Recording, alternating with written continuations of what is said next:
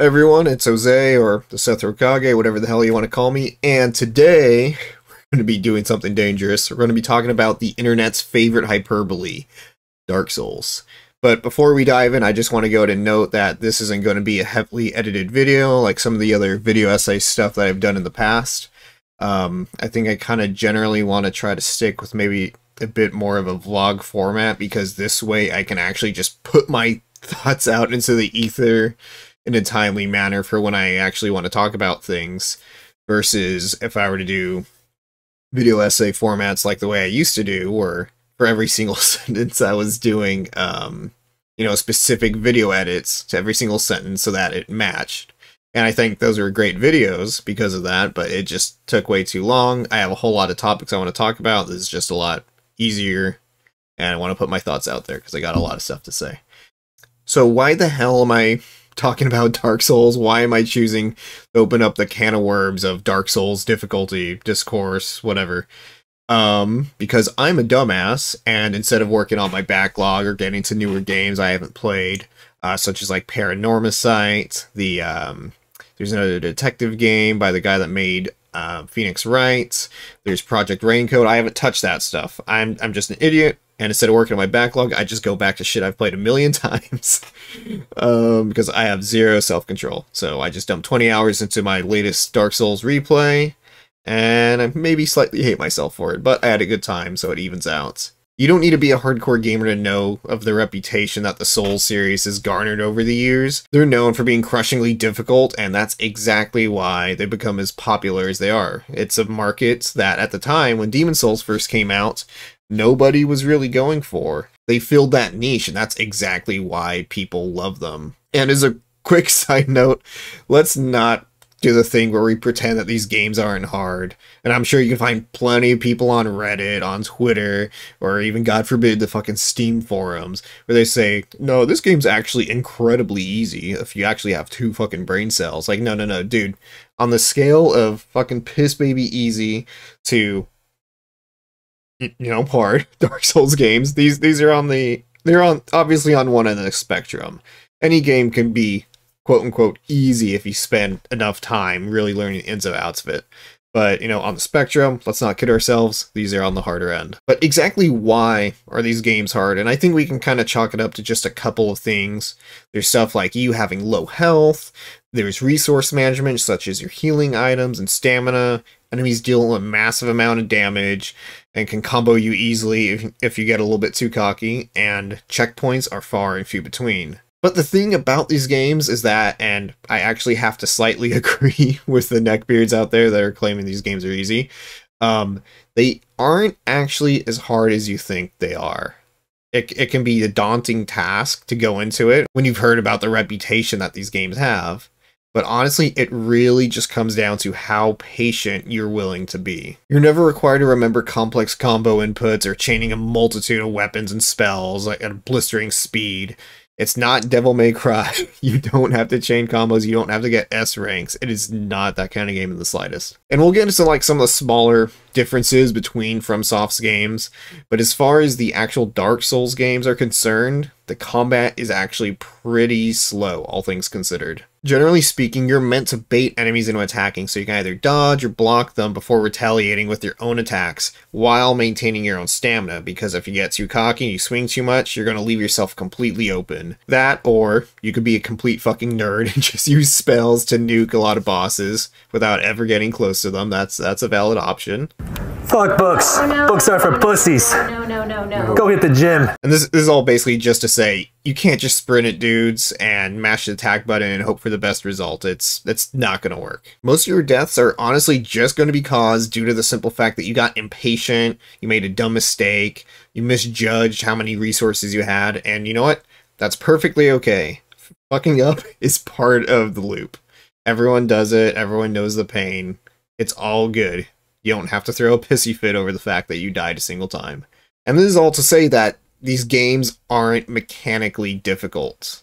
Most of my playthroughs of the Dark Souls series, and Elden Ring specifically, have been entirely comprised of blocking everything in sight with a big-ass shield and finding little windows of opportunity to strike back. Whether that's using one hand, for some slower damage, or maybe getting a little bit riskier and dual wielding it to do some more damage if I think I have a bigger window of opportunity. So me personally, I'll admit, I stick to a basic bitch dad build for most of these games, and you know what? It works. In Dark Souls, for example, I pick the default class, I start with a longsword, and instead of really experimenting with other things, I stick with that longsword to the very end of the game. I'll upgrade it to the max, I'll level up the stats that it's good for, and I'm good to go. And to be fair, this does get a bit more complicated in Bloodborne with its emphasis on dodging. You can't really block, although there is parrying. And Sekiro straight up tells you if you're not willing to parry, then you're just in for a bad time. You're not going to get far. You're not going to find great success. So those are maybe a little bit more of a reaction-based thing. There's less versatility in those games compared to Dark Souls and Elden Ring. In the two latter cases, it really is more freeform about how you want to approach things. And even if you hit a brick wall in these games, you can always use a tried and true JRPG method of, just grinding out a few levels, see if those little stat upgrades will get you over the hump. But honestly, this is never even required. You can go into boss battles completely underleveled, but if you know how to manage your resources, such as your stamina, you can get through it way easier than someone else who was leveled up way higher than you. And the original Dark Souls still holds up to this day because of how every single inch of it was just meticulously designed. But just as a side note, to go through my personal experience with the series, I have a bit of a weird history with FromSoft games in general. Technically, the first FromSoft game I played was 3D Dot Heroes. I really wish that they would make that available on modern platforms. It's kind of stuck on PS3. I thought it was great. But as far as the Souls games are concerned, I played both Demons and Dark Souls back at their launch, thanks to my, at the time, brother-in-law.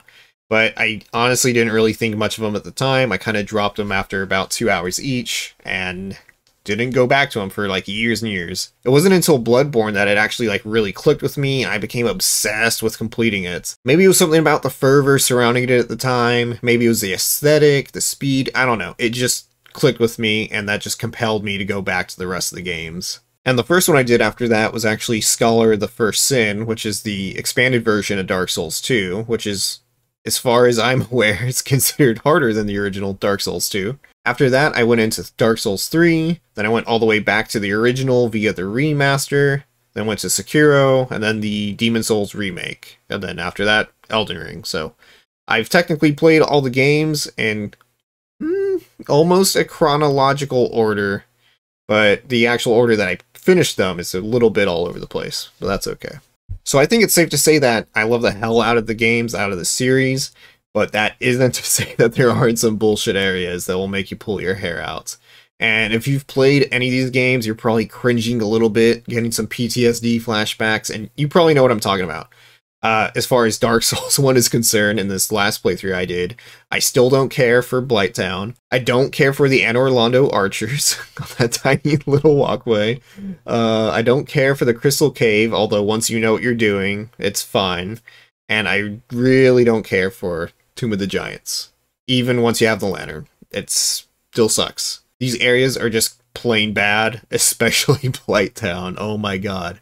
And somehow I always forget about the entrance you can go to through the Valley of the Drakes. My dumb brain goes, oh, I beat the fucking Capra Demon. I can just walk straight on into Blighttown via the depths. Don't do that. But even with this aside, I'm probably going to keep the momentum I have going at the moment and go back and replay the entire series. I know I started with Dark Souls. I'll probably save Demon Souls for the end just because that's a remake, remaster, whatever, and that's going to look the best. But honestly, with each revisit, these games just keep getting easier and easier, as you go back and use your mental map of the levels, letting muscle memory take over on bosses, you've remembered their attack patterns, etc., etc. That and just using prior knowledge such as soft caps for your stats, so that you actually get the most out of your levels, actually make your life way, way easier. But let's go ahead and get back to the initial point, and that's that these games are what they are because of their difficulty. That is the entire point of these games. And let's just be honest with ourselves. When people say stuff like, playing this game on an easy mode doesn't change the experience, that could not possibly be further from the truth. Every inch of the Souls games are designed around difficulty. And if you were to turn the knob down, you would fundamentally not be playing the game. You're better off just playing something else at that point. And don't get me wrong, I personally do not care if anyone were to play these games, or any game for that matter, on an easier mode. It does not affect me. It does not affect my personal experience with the way that I engage with them. So let me re-emphasize that. I do not care if people play games on an easier mode. You do you, okay?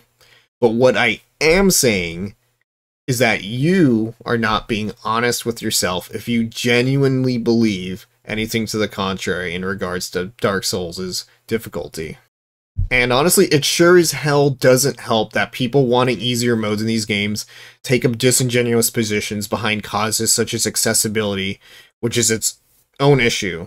You can go to the Game Accessibility Guidelines website, which is conveniently located at gameaccessibilityguidelines.com, and you can see the expansive list of suggestions to make games more approachable for people with disabilities. So here on the website, they kind of break it down into different categories. There's basic, intermediate, advanced, and a full list of everything.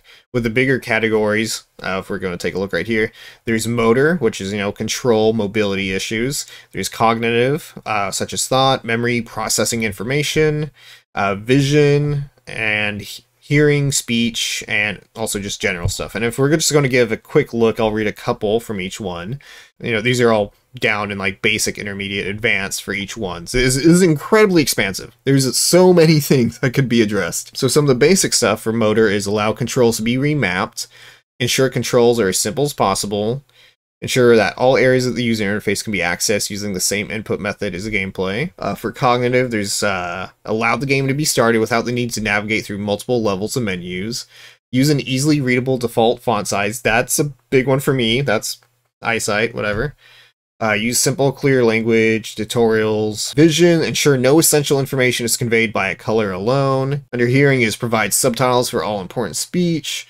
Provide separate volume controls or mutes for effects. And, oh, here's a big one. Ensure no essential information is conveyed by sounds alone. There's a big one.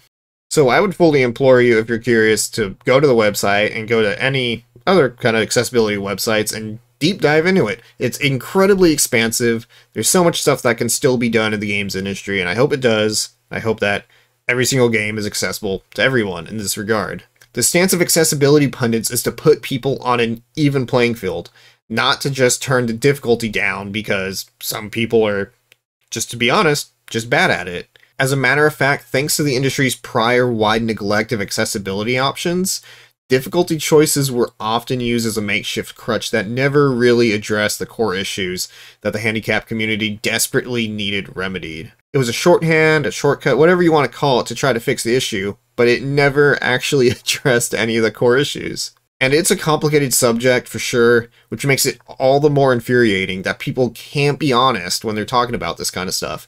Don't hide behind a cause that you don't actually care about. The people crying the loudest about this online don't actually give a shit about accessibility. And you can tell because the only thing they ever mention when talking about accessibility is difficulty. They don't bring up anything else. Hiding behind the cause, it's a lazy shorthand and explicitly dishonest if you stop to think about it for a single second. And if you say anything like this online in places such as Twitter, you're just going to get automatically labeled as an ableist. And you know what? These people can just fuck off. They're blatantly transparent with what they're doing. Don't give them any attention. It's like, if you don't want to play a game that is known for being hard, go play something else. It's the equivalent of me wanting to go watch a horror movie, but saying, yeah, I want to watch this, but I need all the horror aspects taken out of it. I fundamentally would not be watching the movie at that point. It's perfectly okay to not to be able to get into something, or to admit that you're not good at it, or willing to put in the time or effort necessary to get good at it. I'm not great at RTS games, I'm not good at racing games, I'm definitely not good at fighting games. And you know what? If I go into those games, it's not their fault. If they want to put an easier mode in, cool. I would say that's not necessarily the point of those games to be hard, but I can just say like, hey, I'm not good at this. And you know what? Having a sense of humility for these kinds of things goes a long way, and people will respect you a hell of a lot more if you can just own up to stuff. So that's it for the video. I'm not looking to engage in an argument. These are just my thoughts, and you're more than welcome to agree or disagree. Have your own thoughts, which you can leave down below in the comments, wherever. Yeah, I think I'm going to stick with this format. I'm not dedicating any kind of specific schedule. Stuff goes up when it goes up, but thanks for hanging out, and I'll see you next time.